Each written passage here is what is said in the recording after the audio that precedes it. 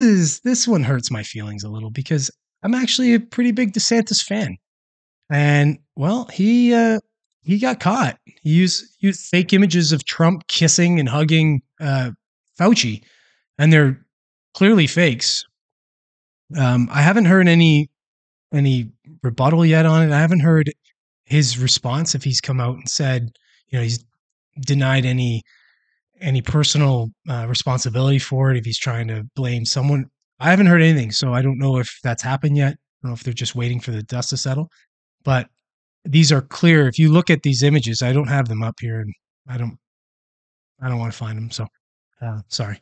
But if you look at the images, you'll see that they are clear fakes. So, and this is something. Okay, this is something that he wasn't doing that I actually liked that he wasn't doing. He wasn't really attacking Trump. He was allowing Trump to attack him, and realistically, the attacks. How can you attack a governor that's been doing a great job? And in the state that Trump lives in, like it was already bizarre that Trump was attacking DeSantis. I know it's his MO. He's that's what he's going to do in order to bolster himself. He's got to put the other guy down, but I don't understand it because all he has to do is just go on his good policies when he was president. Focus on the good, try and deny or scathe off the bad, like his COVID policies and things like that weren't any good. Just push that aside and just don't go into this slander shit. But looks like DeSantis is falling into it too. It's like this. It's this weird thing that happens. It's as if these guys, they run for president and then they get these campaign managers, they get these personnel to run their campaigns completely, and these people are like, it's almost like they're in the deep state. Like they've been around so long, they've been running these campaigns. I ran the campaign for Obama, and I ran it for Clinton, and I ran it for I've been running them for 40, 50 years. And they listen to these clowns because of their quote unquote track record.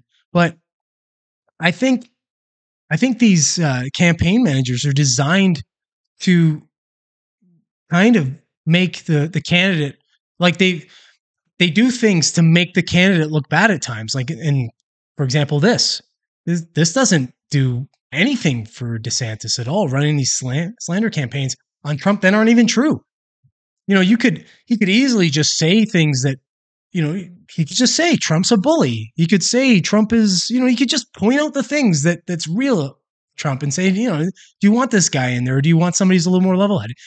There's so many different ways that DeSantis could go about his run without going into the pit. We'll say getting into the dirt with Trump.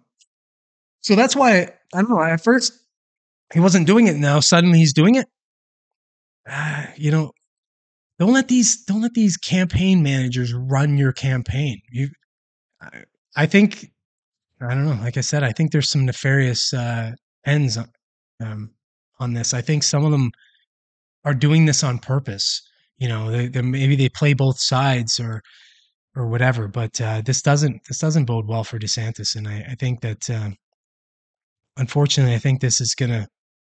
This long term, I think this will actually hurt his campaign. So, and again, like I said, I'm a fan of DeSantis, so I really hope that he can rule off this, or at least say something to the fact that maybe not necessarily sorry, but that it wasn't his intention to run this kind of campaign. But we'll see how it goes.